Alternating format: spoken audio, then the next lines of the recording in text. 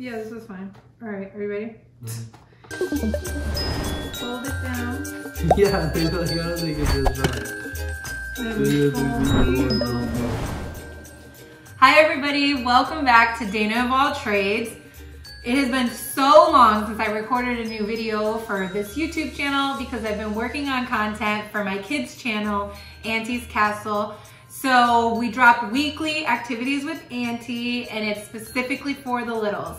If you haven't done so, head on over to Auntie's Castle and make sure you subscribe. Today we are going to talk about wrapping 101. If you're a pro wrapper, this video is not for you. This is for newbie wrapper people. We're gonna be wrapping a box, pretty simple. One thing to note with the tape, I do not have the tape that I like. I have this stupid like smoky tape. You want like really crisp, clear tape because I can see these on my wrapping paper and I have a little bit of OCD and it literally makes me lose sleep at night. All right, so let's get into it. So you're going to put your gift on your paper, rolling it out, rolling it out. And what you want to do is get it lined up to where you can fold over your paper.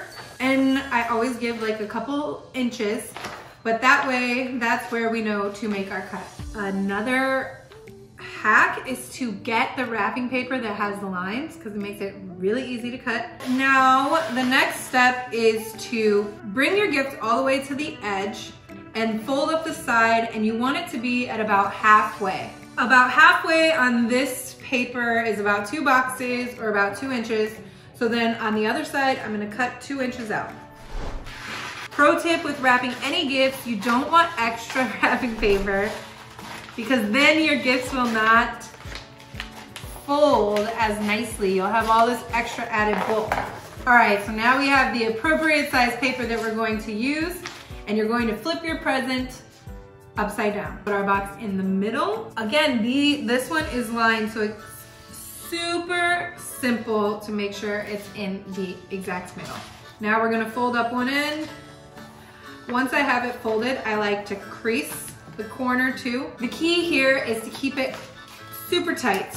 Every time I use tape, I always think about this one episode of The Office where Pam is like telling Roy that if he uses more than 3 pieces of tape to wrap a gift, he's doing it wrong. I think about that a lot because I use an insane amount of tape for all my gifts because I like them super tight. One side is just taped a little bit more than halfway. That side can be jaggedy. It doesn't have to be perfect because now this side is going to cover it. So as of right now, it's going up to about 3/4 of the way.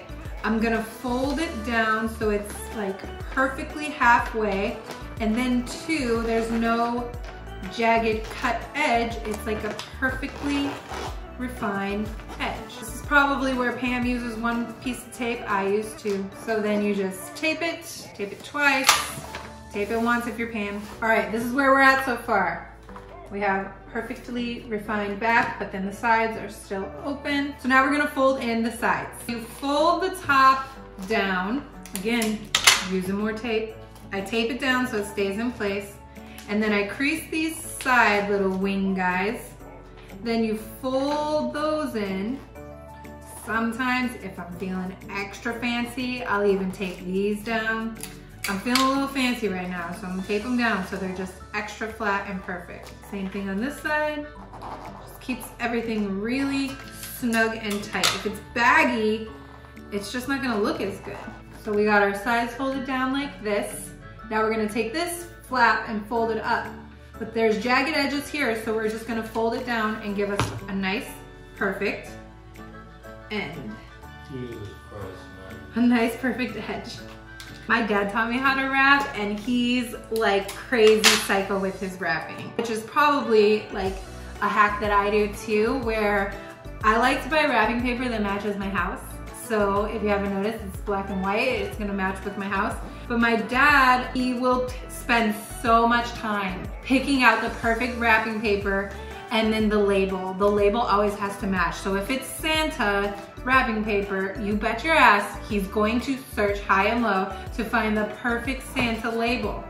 It's just necessary. So obviously that's where I get it from. So this is what the edge looks like, super perfectly tucked. Now we just repeat the same thing on the other side. And there you go. Look at this box. I don't even know. I think Dad would be proud. It's pretty perfect. Then you get your label, you get your bows and your ribbons if you want. I don't get fancy like that, but it's done.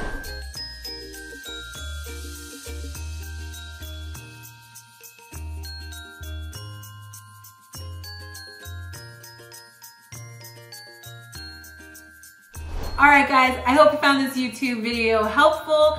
Make sure you subscribe to my channel, Dayna of All Trades, and I'll see you next time. Happy holidays!